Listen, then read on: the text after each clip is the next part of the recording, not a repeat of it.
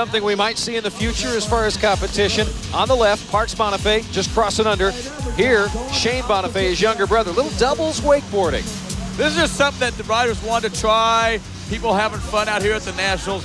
And we're trying to see what the heck is going on. And I hope that Shane doesn't get hit in the head with Parks' board, but Parks went big.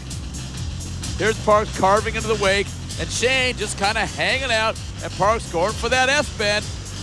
Clears Shane by, I don't know, 20 feet or so.